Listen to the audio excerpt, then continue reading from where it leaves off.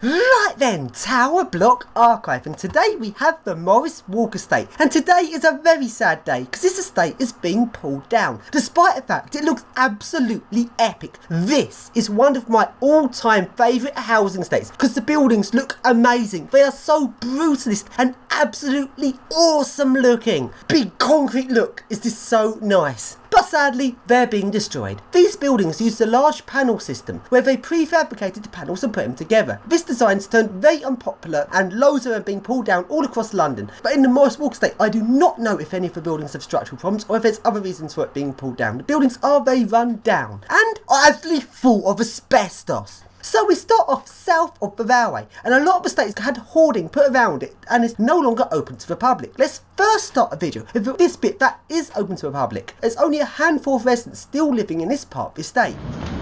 Anyone still living here? I do not think so. No one there?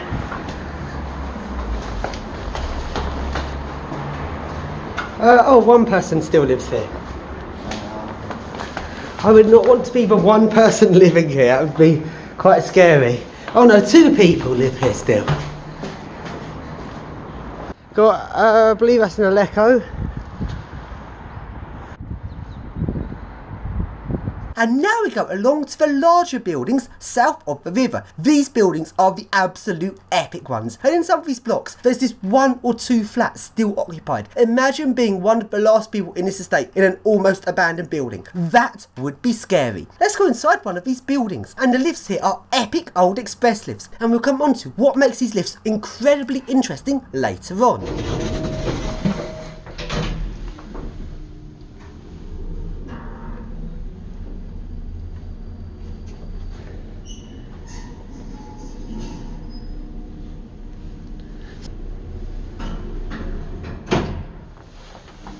That is really efficient. It's got very accelerated indicator. It's not fully abandoned here, some people still live here. Oh, it's a sleeping spot, somewhere to sleep. Asbestos free, or isn't there asbestos in that? Somewhere, maybe it's in the door. Must be in the door, must be the door made of asbestos. So up at the 8th floor, these lifts do not serve the 9th floor, even though the motor room is on the 10th floor, so they should be able to serve the 9th floor, but they don't. And here's the motor room door. It's locked with the Woolwich and Greenwich Abbas key. I do not have this key. If anyone knows how to get a hold of this key, please tell me, because I really need it. There's so many epic estates I could see if I had this key.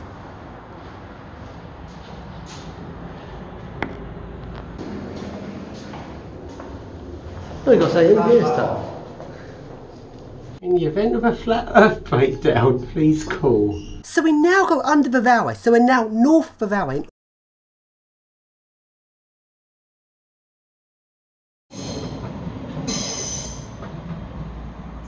All of the estate this side has all got hoarding around it and is close to the public, apart from one block, which is this block, which I believe is only one flat still occupied. Imagine living here in an almost abandoned building. That would be scary. Let's go in and take a look around.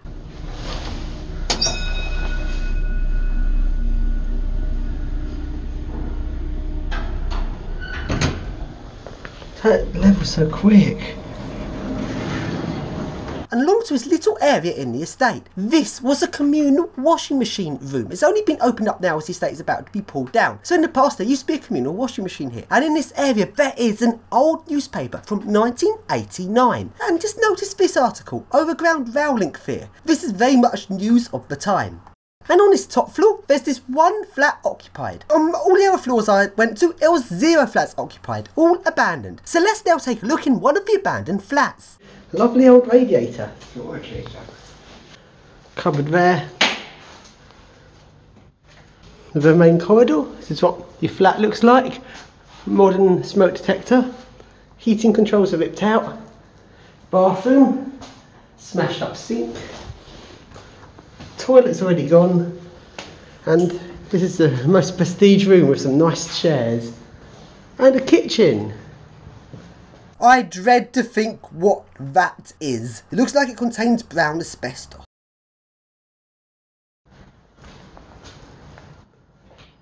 Toilet, oh, here's where the toilet is. These are some flats that's left in the door. This one smells slightly more damp than the others. Got wallpaper. And yeah, quite a lot more damp. And now we surf the lift. The lifts in this estate are 100% original. And by that, I literally mean 100%. Everything is original. It's even got an original inspection control. These lifts are a rare and awesome find. So let's surf it.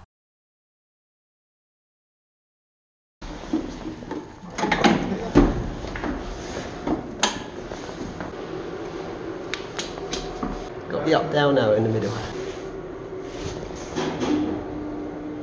No, I didn't want to leave my finished collection drive.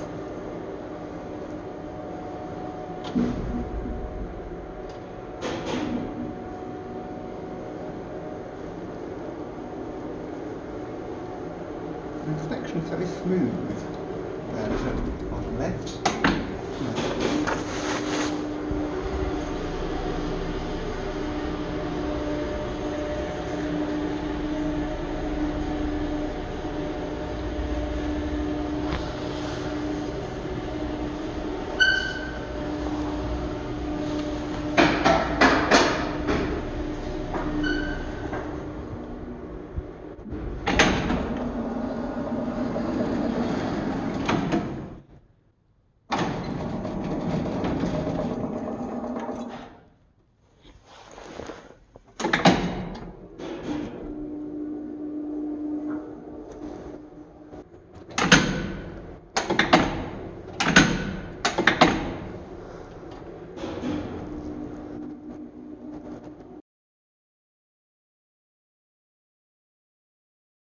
In these blocks there's only one doorway you can rescue trapped passengers.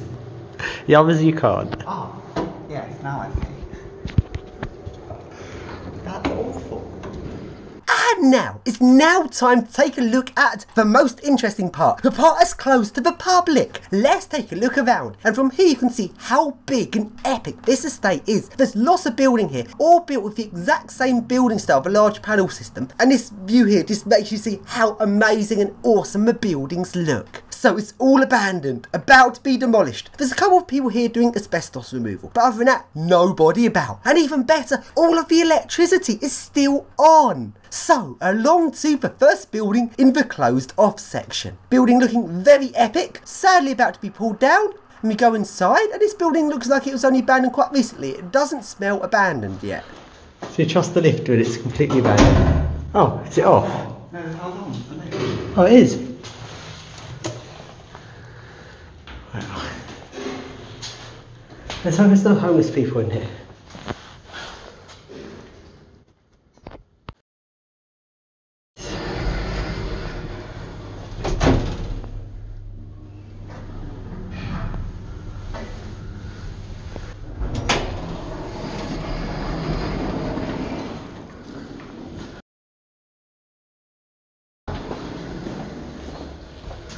Still got lots of stuff. Oh, pizza. It's bigger flat. Yeah, it's on the figure. This one doesn't even smell bad. Oh, the door system, that should work. Well, you've got something here. You've got the kitchen again, where this one has asbestos. Do not breathe in. I don't know if that's asbestos or not. Let's inspect the toilet. Number 36. Carpet. The meters are there.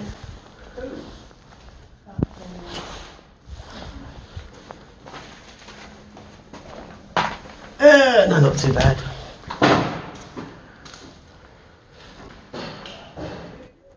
And we go up to the motor room, which is open. Sketchy ladder. Well, the first time I've been in. And now we can take a look at the lift logics here. I've been wanting to take a look at the logics here for quite a while, so they seem a bit different to other express logics, and I wasn't wrong. These lifts have some incredibly rare logic, which I've never seen before. This logic was built in the late 70s, early 80s, and uses some electronic components and some relays as the logic function. So all modern day lifts have the big relay contactors to actually put the main power to the lift, but the actual logic function now is all electronics. But to have a mixture of electronics and logic relays doing a logic function is just bizarre. Why would you mix those two technologies? And what makes these lifts even more interesting is they've got a very early pulsing drive. You can't see it that well, but behind where the circuit boards are, they are big transistors. I don't know exactly which transistor technology they are, but they're big and very interesting and incredibly advanced for the time. These lifts are pulsed AC, so it's not reformed AC, it's not a VF drive, it's this AC that's chopped up to change the voltage on it.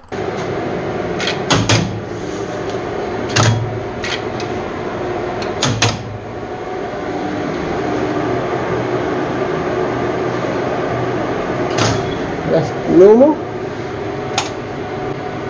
No.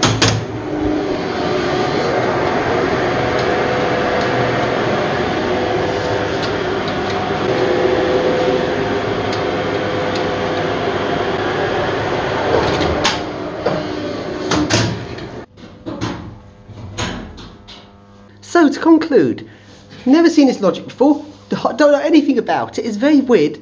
Seems like it's nothing like any other logic. It doesn't follow any of the design or styles of any other logic I've seen. As well as your main contactors down there, you've got logic level relays and logic level chips. So why do you use those two technologies together? If you've got chips to run your logic, why do you still have relays to do logic level stuff rather than main contactor stuff? It's a very odd bodge of two technologies. I've seen similar ones by Express, but none quite like this. Big capacitors, same up there, and there is the pulsing drive. Very early pulsing drive. It's an AC, so it chops the AC up like it's a DC, but it's directly chopping into the AC, but not reforming it, so it's not a VF drive. And that's what your very old pulsing drive looks like. Very weird logic, and I don't know why it's another cabinet. It's like an expander circuit for more floors, but that's obviously not what it is, there's only 8. Transformers in it. Yeah.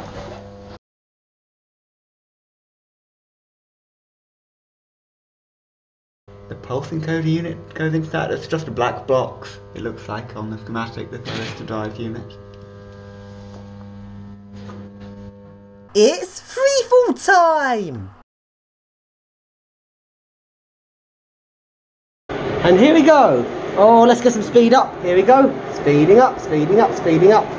Stop. And that's how you freefall it. Oh, you didn't put it in hand winding mode? Oh no, I didn't put it in hand winding mode. Yeah, that was very dangerous there, putting your hand in. Oh dear, I forgot to switch the lift off or put it on hand wide mode before I freefalled it. The lift could have re-levelled with my hand on the wheel, which would be very dangerous.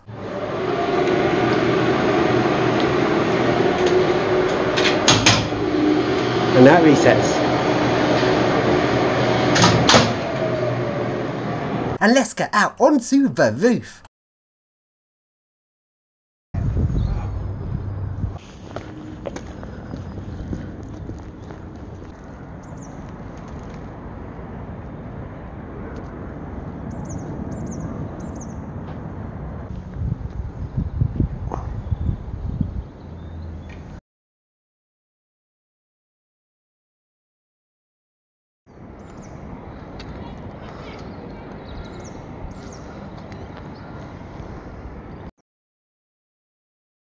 And let's now take a look around some of the abandoned flats. So now we leave this block and come looking around the estate and along to the next block. And the next block seems to be abandoned for long. It has that real abandoned smell to it. This one smells very, very, very damp. Lifts are on, but a light isn't. Lifts on 8, going down. And this lifts on 3. That one doesn't want to move. I'm not sure if I trust this one, it's very dark. Oh, the light's on inside the lift. Oh, it's a plant. I want you to press 6, but not the others. Somebody's going to deal with a multicoloured marker.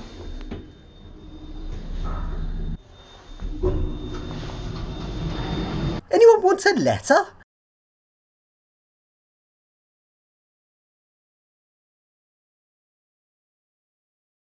And up to the motor room. On this one, the ladder's right in situ, waiting for somebody in the motor room.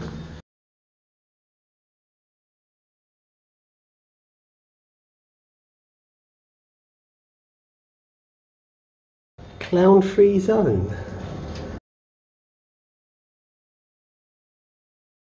And now we go over this closed off bridge and we're now south of the railway in the area not open to the public. Let's take a look around this area.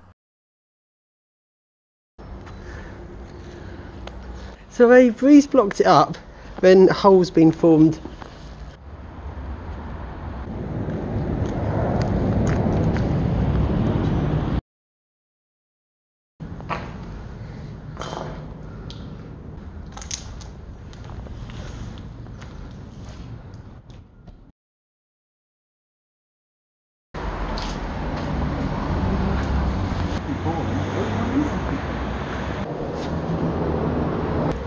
Well, I've that on the floor.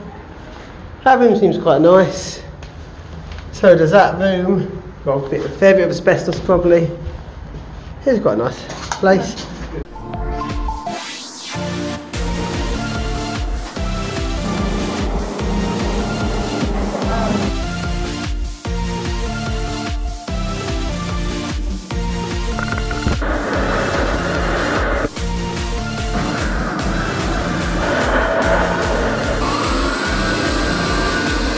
Good idea.